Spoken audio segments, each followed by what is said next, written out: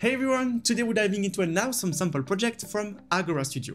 It's free and available right now. There's so much good stuff packed into it that I had to make a video. I will highlight my favorite bits, share useful tips, and show some pro tricks you can learn from the project. Let's get started. First thing, on Fab you actually find two Agora projects. One is an animatic project that uses the Odyssey plugin, great for storyboarding. And the other is the animation sample, which is what we are covering today. I won't walk the entire project top to bottom. I'll focus on the highlights and the parts I found most useful. Links are in the description. Right when you open the project, you land on a tidy welcome scene. A smart move. Instead of dropping you into a huge main level that takes ages to load, you get a light startup scene and a pop-up window in the center. That pop-up is an editor utility widget that lets you jump to the main level in one click and choose quality presets. Handy if your machine needs a break. This is pro-level content and it can be demanding. Take some time to open that widget. It's where the logic lives.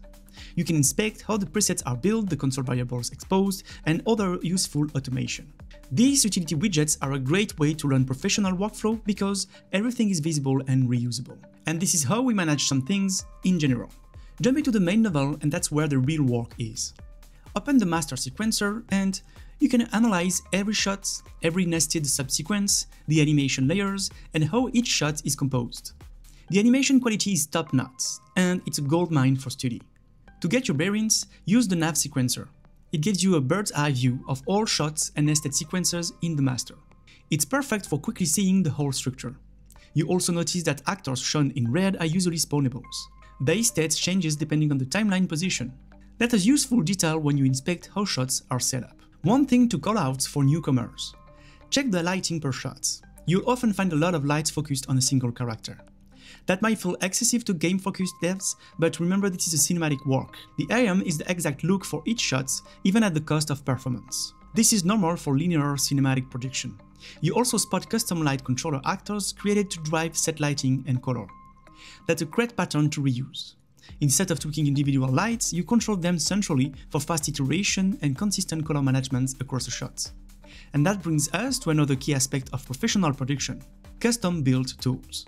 In production, the goal is always to reduce manual work. The more we can automate or build procedural logic, the smoother and faster the workflow becomes. You also notice a custom blueprint actor used to trigger specific variables. This is a clever way to manage console variables without having to re-enter everything every time you reopen the project. Small tools like these save a lot of time in the long run. Now let's zoom in on the characters. You found 5 in total, including a quadruped and a cute little robot. You have full access to everything: the skeletal meshes, bone structures, rig setups, all the control rigs and custom modules, and of course all the final animations and sequences. Except for our little robot friend here, all the characters use modular control rig.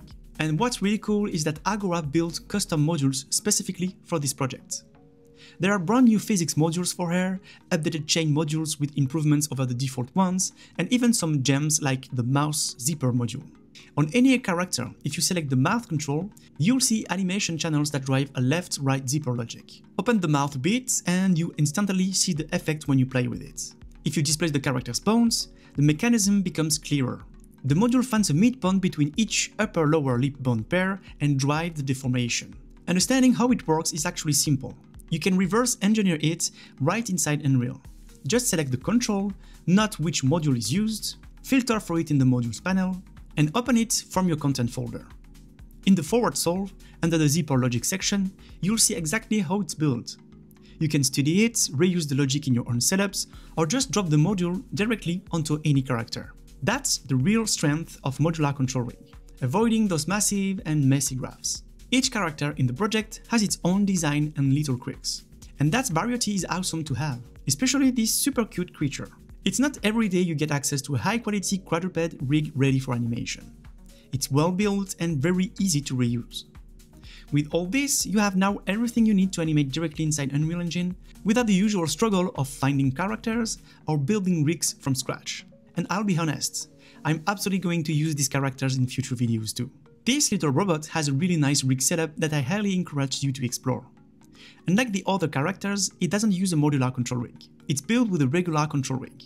That means you have direct access to the core logic driving everything. On top of that, it's connected to an animation blueprint with some more advanced behavior, including a custom eye texture display system. Using an enumerator, you can pick and play different facial expressions via spawn control. A smart, reusable setup that's fun to play with. And there's a lot more animation gold inside the project. Every shot hides a little gem you can dissect. Complex rig, clever uses of deformers like lattices, and plenty of other techniques you can study and adapt. It can feel overwhelming at first, but stick with it. Diving into a pro animator's work and seeing their techniques exposed is one of the fastest ways to level up. There's so much in it that I can continue and talk about it for hours. But I'm curious to know what you think about this project and if there's anything you'd like me to explain more in details for a future video.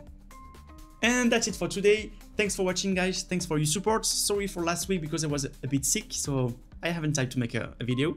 But here we are, back again on the road for a new tutorial each week on Tuesday. Don't forget to subscribe, leave a like, let me know what you think about this video and this awesome project, and see you next week for a new one. Ciao!